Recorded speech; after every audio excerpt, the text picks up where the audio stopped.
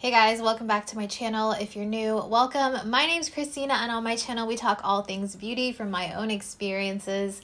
So if you guys are looking for the best and most honest how-tos and reviews from a consumer's perspective, then make sure you subscribe to my channel, like this video, and leave any comments that you have for me down below. So I'm very excited for this video, mainly because this has been my new go-to fake lash routine, if you will. So I have been testing out a bunch of different products, a bunch of different brands, and I finally feel comfortable enough to share with you guys how I like to apply my lash clusters or lash ribbons.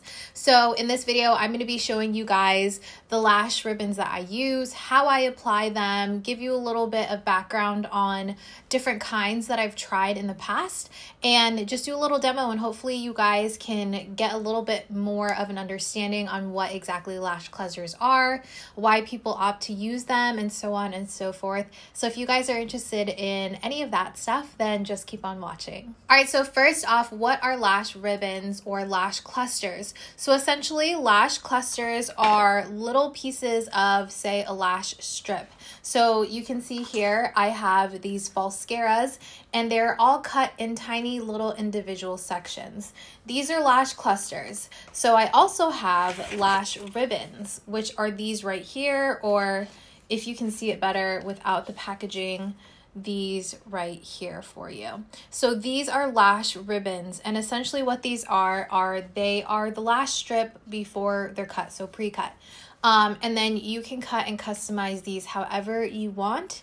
These have been the ones that I have been using, and I really love them. I bought a ton of these. Now, this is the brand Lash Linx, and they offer ribbons, and they also have pre-mapped clusters, I think. So they come like this and they're pre-mapped. And what I mean by pre-mapped is essentially they make different sized clusters and then they map it out to make the perfect lash strip for you. Another thing that differentiates these from lash strips is that you put them underneath your lash versus on top of your lash like you do with the regular false lash band.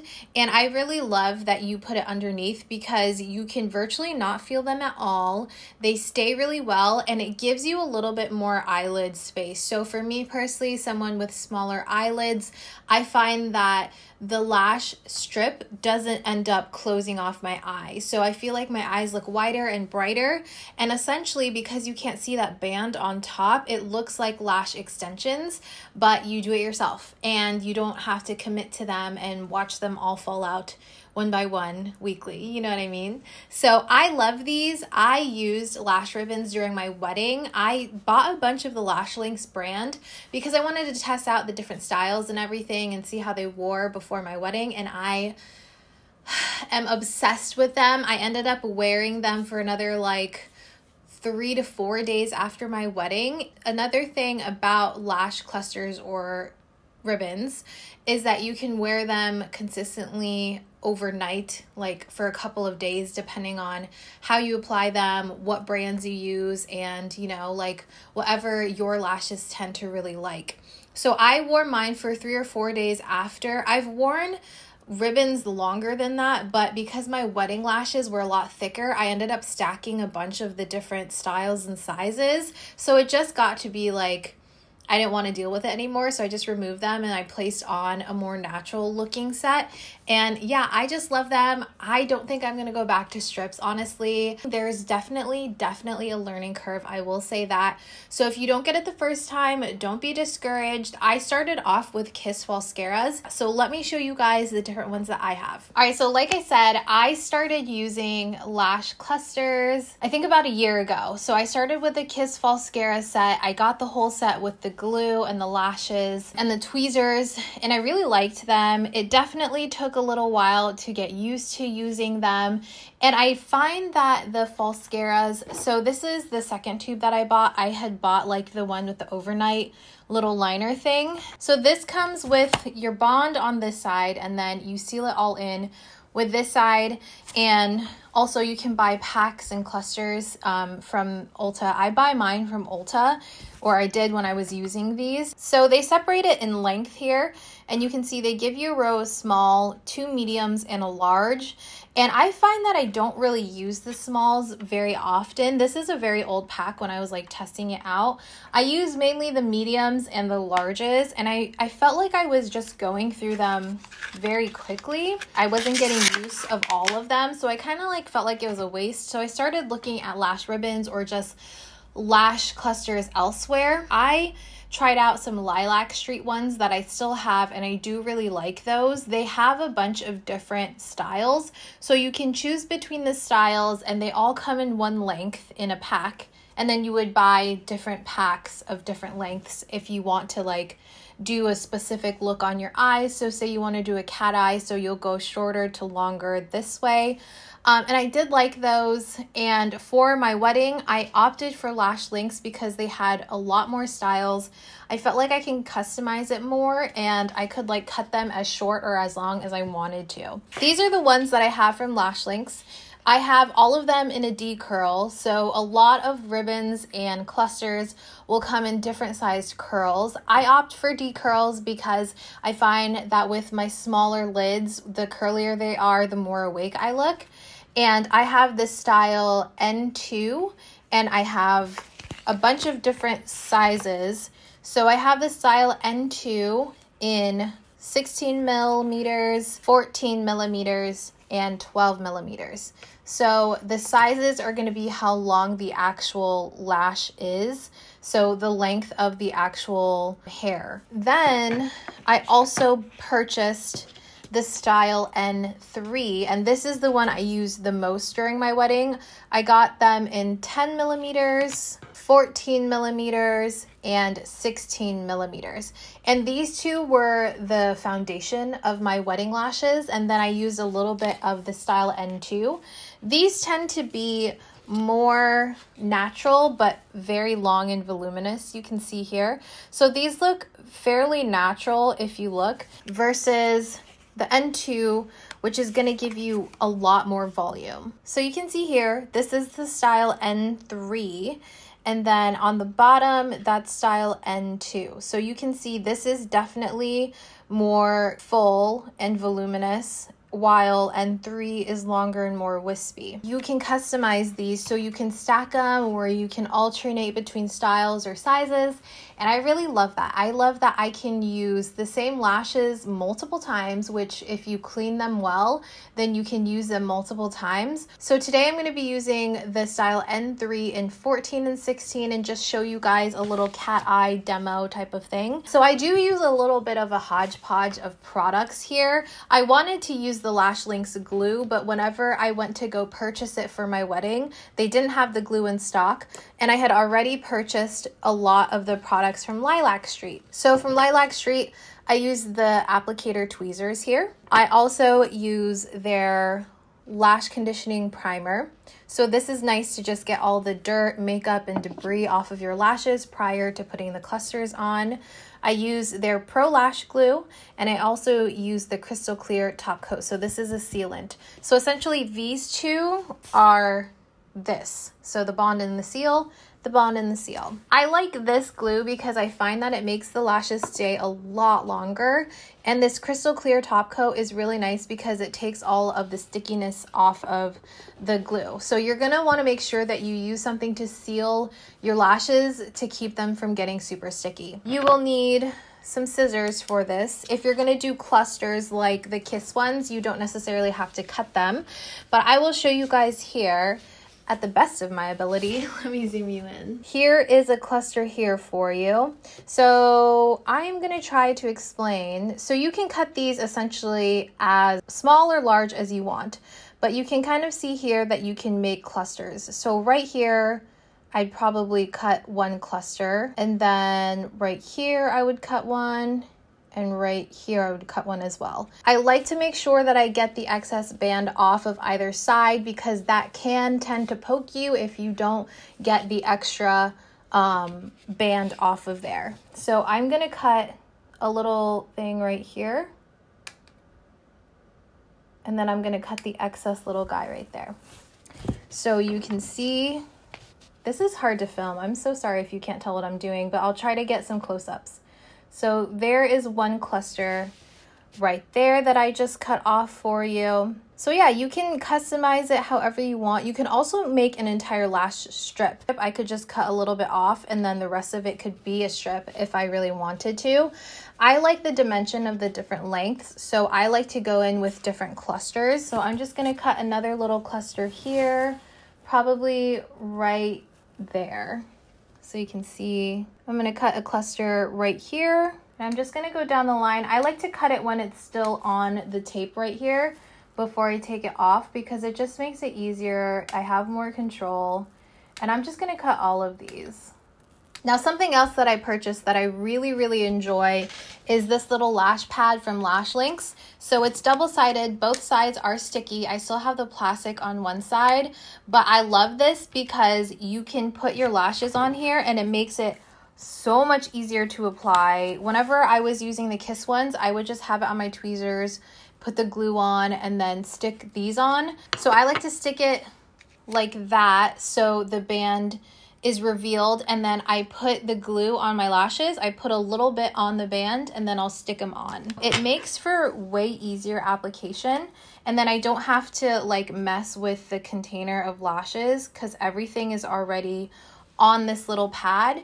And I've also mapped my lashes on here. So maybe I'll do like 3/16 on either eye, and then I'll do the rest as 14s, and that's it. And then I'll have it mapped out so I can literally just go down the line, pluck them off, and like apply them to my lashes. So I'm going to cut off the 14mm ones now, and I'm gonna do about the same sized clusters as well. And you can kind of see, if you look at the lashes, you can kind of get a feel for where, I guess not where you're meant to cut, but where it's most natural to cut. So you can see that looks like a cluster, that looks like a cluster, that looks like a cluster, so on and so forth. But again, completely customizable. You can do it however you want. Here's my lash pad. It looks kind of funny, but that's kind of what I'm going to map out.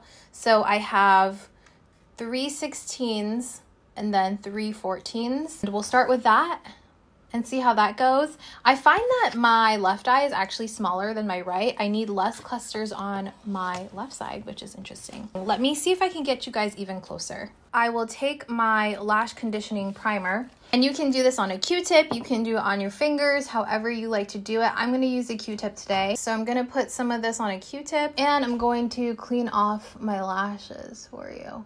Let me tilt my head back. Hopefully that gives you guys a good angle. And I'm just gonna completely coat this. I did put makeup on, so you know, there might be some powder on here. I might have some concealer on my eyelashes, so it's important to start with clean lashes. Oh, this is what my lashes look like, by the way, before I start. All right, so you wanna make sure that completely dries there. And what I like to do is I have this hand mirror from Fenty Beauty. So I like to either take it down this angle and look from underneath, or I'll kind of like do it right in front of my face and apply that way. Either way, you're going to want to make sure that you can look down into a mirror and see, because you want to see where the lashes meet your eyelid. So that upper tight line right there, you want to see that, because what you're going to be doing is right where the root of your lash is, you're going to be sticking the lash. So before I get any glue on here, let me see if I can demonstrate that for you. So I'm just holding the very tip of this lash cluster with my tweezers, and I'm gonna lift this so you guys can see. Hopefully I can show you correctly. So you're gonna wanna make sure that the band of this lash is right at that tight line. So right here. You don't want it here, like in the tight line, and you also don't want it too far away from the tight line. So you're going to want to place it right where your natural lash meets the tight line, but not on the tight line, because that can cause, like, you know, you can feel it more if it's on the tight line. So make sure it's right where the lashes start growing, right there. Some people I have seen lift up their eyelid and then apply it. You can do that. I like to look straight down into the mirror because I don't like touching my face and like stretching my face like that. And also I find once you put glue on here, You gotta let it dry for a couple of seconds. You can put glue on the base of your lash and then glue on this lash band. And then once they're both a little bit tacky, I like to kind of run it once and then stick it. So I like to run it like this to get a little bit of that stickiness onto the entirety of my lash before I place it. You don't have to do that. I like to do that. So something that KISS recommends that I don't like is that they say take this bond, right? So you have this tiny brush, take the bond and apply it like mascara. I don't like to do that because when I do that, the bond ends up sticking my individual lashes together. It makes like 1 or 2 giant clumps of lashes for these clusters to stick on. And I feel like that doesn't look as natural. It gets harder to work with the stickier and clumpier your lashes are. So for me, I like to place it on the base of my lash, brush a little with the cluster lash, and then stick it on there. So it'll make more sense when I actually do it. Another really important tip that I found that makes a huge difference, rubbing alcohol. This right here, not for your eyeball. Don't use that on your eye. So I like to put some rubbing alcohol on my paper towel and then use it for my tweezers. So I'll use it to pinch with my tweezers between sticking on the clusters, because if you've ever encountered the clusters sticking to the lash, like you go and you apply it, perfect spot, good, you let go, and then the lash goes with it. So frustrating. That was the biggest learning curve for me, but it's because the tweezers take the glue with it. So using the rubbing alcohol and getting that glue off of there prevents that from happening. Way easier for application, way less frustrating as well. Just trust me on it. So I put a little bit here and I'm gonna start off to make sure if I have any excess glue that I'm getting it off there. Clean tweezies.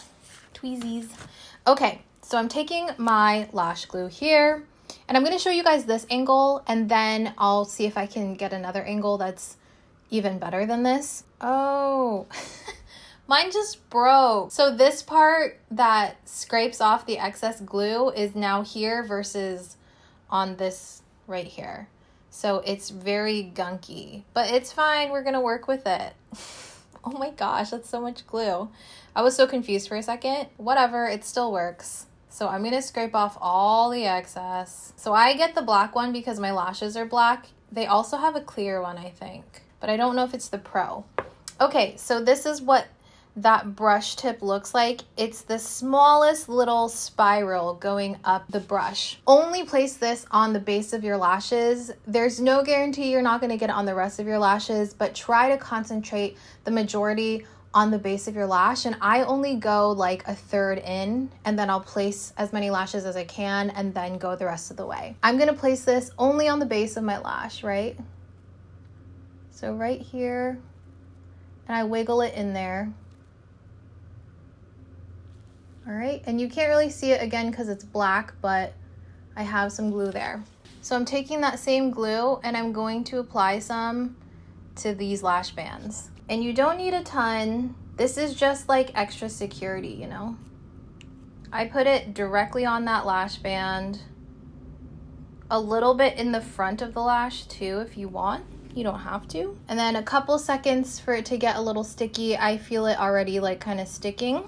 So I'm gonna grab it by the very end of the lash to avoid getting glue on my tweezers. And then I'm gonna go in and place this. I'm gonna look down into my mirror here and then place this lash as close to the root as possible.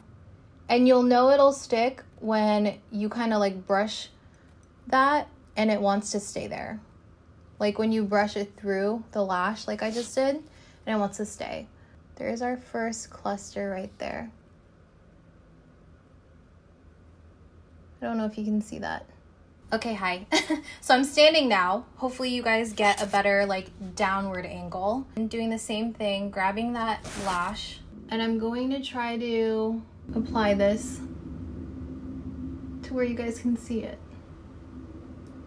And you want to get it as close to that other cluster as possible. So there, do you see that? And I'm just pulling on my lid to show you guys. I don't normally pull on my lid like this, but as close to that waterline as possible. And I'm gonna go ahead and apply the other ones before this glue dries. Sometimes if the glue dries enough, you won't have to take the cluster and brush it through. You can just stick it on there. I'm gonna add more glue now because I've gone in, done all of the glue portions. And I'm gonna try to avoid the existing clusters, but it's kind of hard. It's okay if you get a little bit because we're going to do that crystal clear top coat. Just trying to overlap it a little.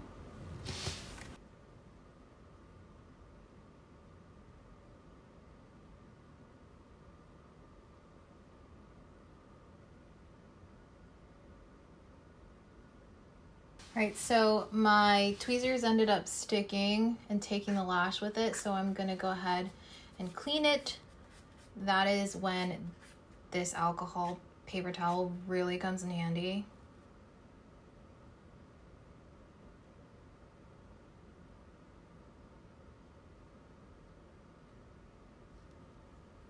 All right. So I try to get as close to the tight line as possible without getting on the actual tight line. You guys can see that. Ooh, ooh, I'm sweating. Okay, so these are the lashes just placed now, if you can see. And then if you can see there, some of them are sticking right now, but we will fix that with the crystal coat, the sealant. But I tried to get as close to the tight line as possible without actually getting on the tight line, because again, when you blink and stuff, you'll be able to feel it. So now I'm just gonna take my tweezers and I'm gonna pinch the lashes, the fake lashes, with my natural ones to make sure that anything that has glue that can stick will stick. I'm just gonna go in and squeeze there. Sometimes your tweezers can get a little stuck. It's okay. They will come off. And if the lash comes off, just replace it. It's fine.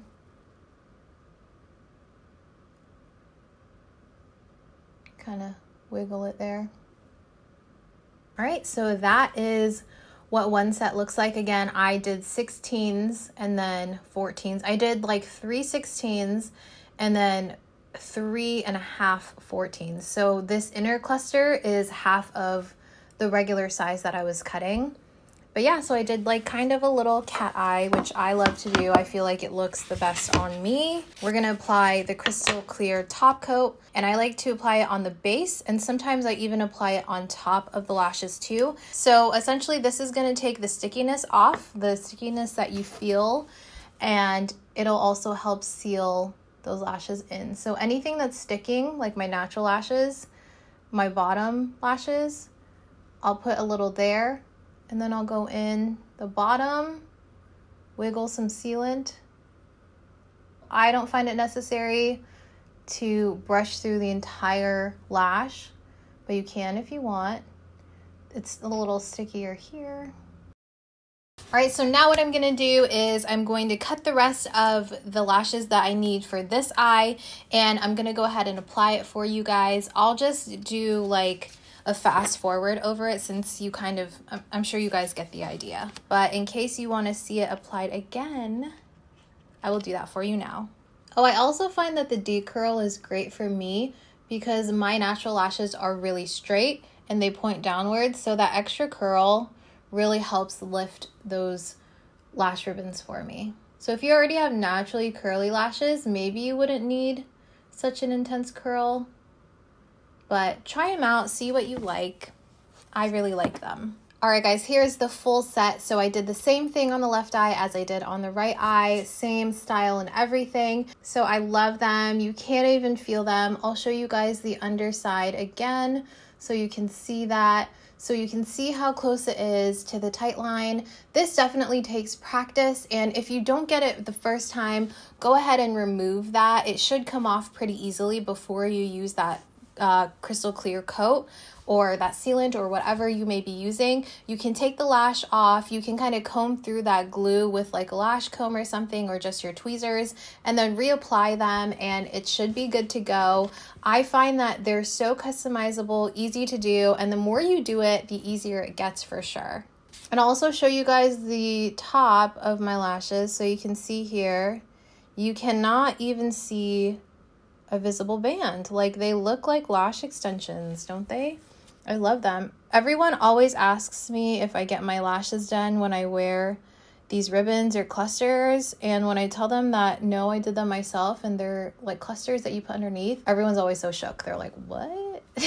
And if you want, you can curl them, make them even more fluffy. Again, you can stack them. I did this foundational like piece on my lashes on my wedding day, and then I added like N2s here and there just to make it even more thick, and my lashes day of looked amazing. I was obsessed with them, and my makeup just turned out really, really nice. Alrighty guys, so those were the clusters. Pretty easy. Actually, I won't say easy because there's definitely a learning curve. I will say anyone that I've spoken to that have tried it the first time around, they're like, that was not easy, Christina. That took me like an hour to do one eyeball. And I'm like, girl, just stick with it. Keep trying. And I promise you, it's going to be so worth it. So I've definitely learned what works for me better. Like, for instance, not coating my entire lash with the glue, just doing the base and then applying the lash with some glue on that strip has worked so much better for me. I find that it's so much easier to work with, to handle, and it also looks more natural because you don't see your natural lashes like clumped together on top of the clusters or the lash ribbons or whatever. I like that I can wear them for a long period of time, or I can remove them. And for my remover, I use the Lilac St remover, and it's really nice because it has like very fine, spiky, almost plastic bristles that you can just comb through every lash. And I like to comb through and gently like rub and get those lash ribbons off, and then I'll go in again with the lash remover and then clean my lashes off. It is very sticky, I will say. It's not like your average strip lash glue, so any type of cluster or ribbon glue is going to be way stickier. So keep that in mind. It does take maybe like 2-3 washes and 2 or 3 applications of the remover to really get it off of there.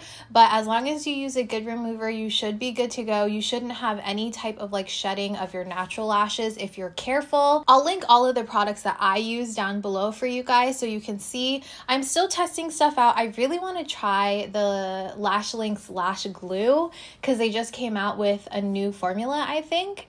And it's a brush tip, so I feel like it'd be really nice to just like get in there. So that is everything that I do for mine. So again, some tips that I want you guys to take away. Make sure that you have that rubbing alcohol for your tweezers to avoid the really annoying like lash sticking to the tweezer thing. Get it as close to the root as possible. Clip off any excess band that you have so you don't feel it poking you or anything. And just practice. Just practice. I love these. Again, they're super affordable if you think about it. If you can remove them carefully and clean them, you can reuse them. I would say out of 1, I've had 3 sets, like not reusing any. I've done 3 sets in total with like 2 different sizes, and it's great. So I get like 6 lashes, like strips in total, something like that. But yeah, that's everything for this video, guys. I hope that you find it helpful. If I missed anything, or if you have any extra questions or you need help troubleshooting anything, please let me know in the comments down below. I would love to help you guys out and let you know like my thoughts and if I've experienced it also. And oh, another thing is I was really worried whenever I tried these for the very first time that my lashes would look really droopy because my natural lashes are not curly. I thought that the clusters would just like droop down with it, but no, that has never been the case for me. There's always a really nice, beautiful curl. I recommend clusters or ribbons to anybody, and especially these brands that I talked about today. I really love all of them. I'll link everything down below for you. I hope you found this video helpful. If you did, or at least enjoyed it, please make sure to like, comment, and subscribe for more videos like this one, and I'll see you guys in my next video. Bye!